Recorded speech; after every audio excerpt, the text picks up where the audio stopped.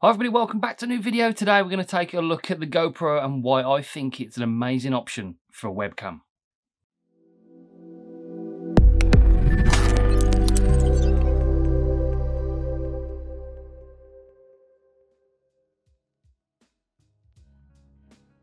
We'll quickly run over what you need to link your GoPro up to the computer to use it as a webcam. I've done a video on this recently. I'll link it up above so you can go and check that out too. It shows you exactly how to link your GoPro, what you need to do to get it to the computer to use it in programs like OBS for live streaming.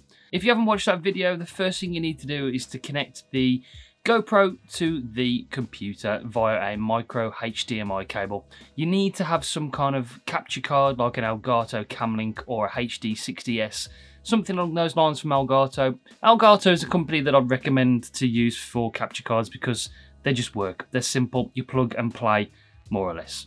You have to make sure the GoPro HDMI output settings is set to live. I think by default it's set on monitor, so you can connect it to an external monitor. So just reset those settings in the GoPro preferences to live and you just basically connect it to the computer. I'll show you in OBS what the camera looks like and how to set up the GoPro in OBS as a webcam. Okay, so we're in OBS, and as you can see from my webcam, this is the Logitech 920, and it's about as good as you'll get with a webcam, and that's why I would never recommend a webcam for live streaming or for Zoom conference calls. It just looks terrible. It paints you in not a very flattering light, so we're going to switch and we're going to set up a scene for the GoPro. This is OBS, it's free software for live streaming. All you have to do is download it from the website and you can use it for free, and it's a very capable live streaming software. So I'd fully recommend downloading OBS if you're using a PC. There are other streaming software sites out there and other things you can use, but I like using OBS or Streamlabs OBS for Twitch streaming. We're going to come down to scenes and we're going to add a new scene by pressing this plus button on the left hand side. We're going to call this GoPro. Then over on the sources, within the scene you add sources. Now I want to add the GoPro video as a source, so we press a little plus button under sources and we add video capture device. And then we're going to create new video capture device. We'll call it GoPro webcam. And this screen will pop up, and on this drop down menu here you'll have all the different options of cameras you've got plugged in. At the moment I've got the webcam plugged in, I've got the HD60 which is recording the GoPro, and the Camlink which can record this big camera as well. So what we're going to do is we're going to press the HD60 and hopefully the GoPro image pop up, and it will. There we go. There's other options you can play with, but I'm just going to leave it all as standard. Press OK, and this is the GoPro setting. This is what it looks like. What you do is lock that so you can't move it about, and that basically that is what I'm saying.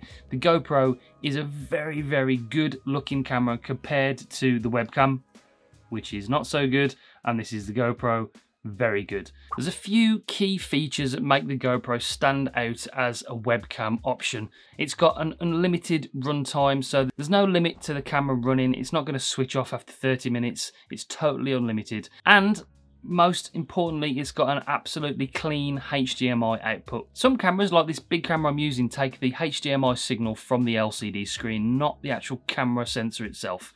And you get all the information around the outside that you can take off, but it's just another step that you have to worry about. So with the GoPro, it's a perfectly clean HDMI output that takes the signal from the camera and gives you that clean looking image on your OBS software. So that is another fantastic thing with the GoPro. The third key point is that with most cameras that don't have a HDMI output, you have to turn the lens or the camera lens into manual mode and then focus manually. With the GoPro, like I said, it's got that perfectly in focus plane of sight. It's not a shallow depth of field, so it's all in focus and you don't have to manual focus any lens or anything like that. So it focuses on everything, so you can move around your scene and you will be in focus the whole time on your live stream. If you're using Elgato products, all you have to do is go onto their website and check the specific camera that you're using. It'll tell you all the information, whether it's a clean HDMI, whether it's got unlimited runtime. And if you look, we're on the Elgato website here, Supported cameras, you click on GoPro and we can see that from the GoPro Hero 7 Plus Silver all the way down to the GoPro 8 Hero 8 at the moment, which is the current one out, all of these cameras support this clean HDMI, 1080p, clean HDMI yes, unlimited runtime yes, micro HDMI adapter, and you can power it by the USB. While we're talking about power, the one thing you have to do as well is make sure the GoPro is powered. We all know the GoPro batteries aren't the best. All I do is get a power bank and plug the power bank into the GoPro to make sure it's got constant power all the way through. You'll be set for hours and hours of live streaming and Zoom calls. So that is the one caveat to it. You make sure that you've got an external power source plugged into it so it doesn't turn off. Apart from that, as we can see, the GoPro is an extremely capable live streaming camera and I fully recommend it. I'm going to be using it for a long time to come when it comes to doing live streams, gaming videos and stuff like that. So I hope this helped. I hope there's a lot of information in this video, so thank you very much for listening. If you haven't already, do make sure that you subscribe down below, press a bell so you do not miss any videos coming up soon. Lots of stuff coming up, so join the community, join the fun. Until next time, take it easy. See you soon, guys. Bye.